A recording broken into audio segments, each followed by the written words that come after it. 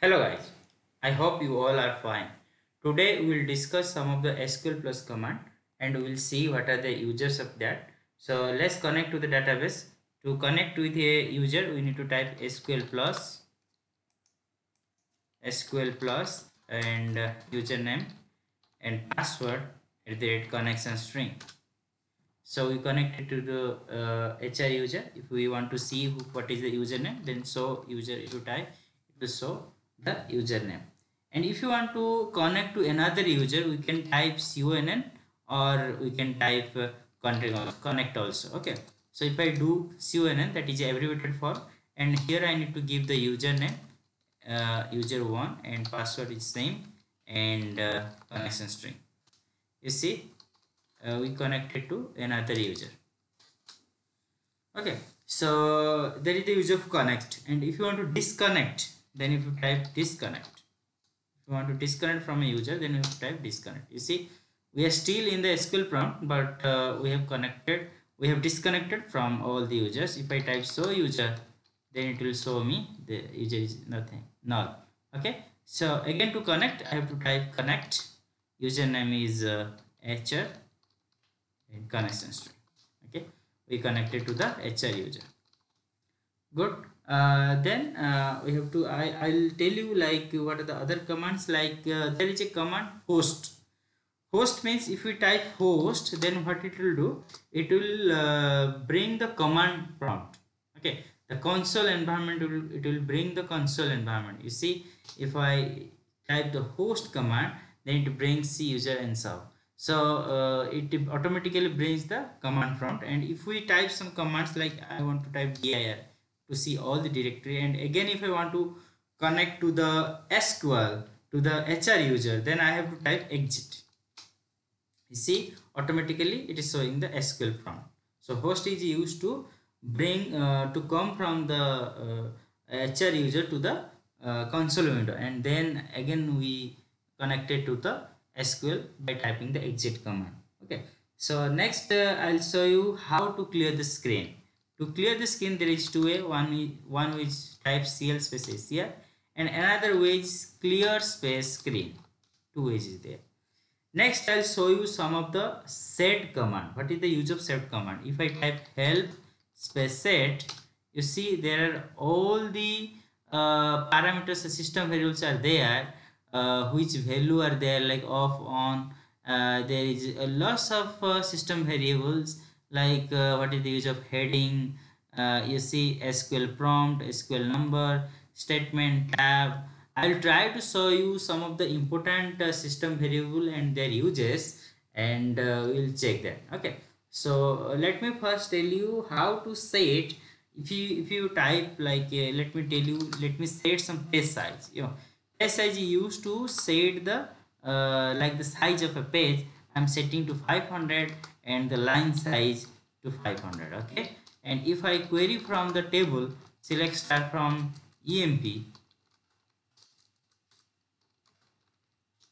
You see 14 records it brings. So I'll tell you what is the use of underline. You see here the underline is, if you type so underline, it will describe you underscore. Okay, the dash it will show you. But how can you make it some other character like star, asterisk, or hash, or at the rate, something different? Okay, to do that you have to type like set underline within single quote. Let me write star. Okay, if I write the query again, select star from EMP, you see now the dash has been removed and it sets to star asterisk. Okay, and this is the use of underline. Next we will see heading. Heading means like if I type so heading, the heading is on right now. If I set heading off, then what it will do? So if I write again, select start from EMP, you see there is no heading. So heading removed. So if I set again heading on, then it will bring the data. The heading it will bring. You see the heading automatically comes in. So that is the use of heading. The next command is I will tell you SQL prompt. Here the SQL prompt is, you see it is written SQL. it is written as a SQL. Is it possible to change this prompt? Yes, it is possible. So if I type so SQL prompt, it is showing me SQL. If I type set SQL prompt as my name,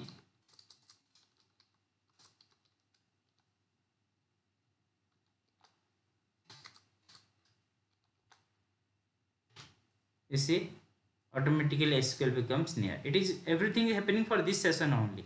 If we again reconnect, automatically it will be reset. Okay, so it is only for this session. Next is I'll tell you about the feedback. Feedback means if I type so feedback, you see feedback is on for the 6 rows. You see if I type select star from EMP where department number equal to 10, you see here it is showing 14 rows selected, but here it is not showing because the feedback is set for 6 rows only, 6 or more rows only.